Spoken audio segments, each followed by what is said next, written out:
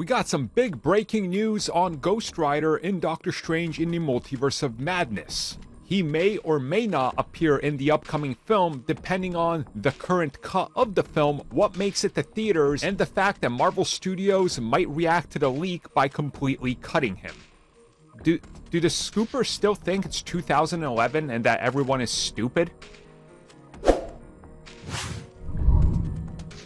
The insiders and scoopers who like to go out there and tease what's coming and how they are in the know, and some of them claim, oh, we're going to keep it a surprise. We're not going to reveal to you what's in the film.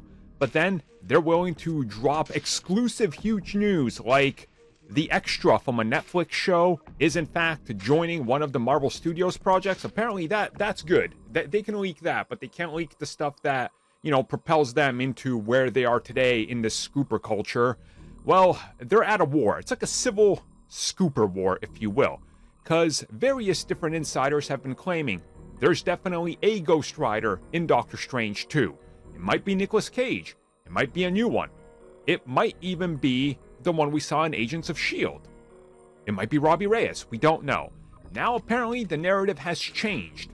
There are multiple cuts of Doctor Strange, and apparently they're going to decide right before the premiere which one makes the cut. And apparently, Ghost Rider might not make it. Why? Well, because Marvel Studios is going to react to the potential leak in the scoopers knowing what's in there by cutting him out.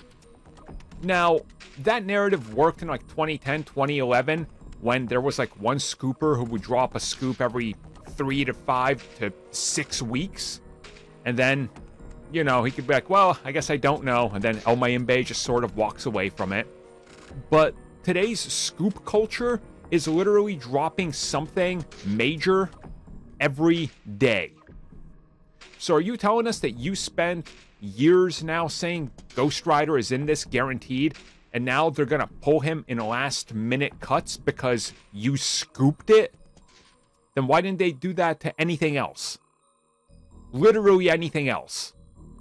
This to me screams of, well, maybe he's not in it, and we haven't known anything, so now it's time to just put our, you know, news out there that, oh, he might not be in it, but trust me, bro, he was in it. They just cut him because we were on to them. Or you just didn't know. I mean, why are all these people suddenly the same people who were confirming Tobey Maguire is in this thing, saying that we're not going to the Maguire universe? Why? Did they cut that too?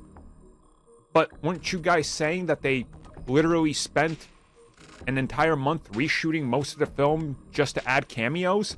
So did they then just reshoot half the film to add cameos only to cut all that and restore the original cut? Which narrative are we using now?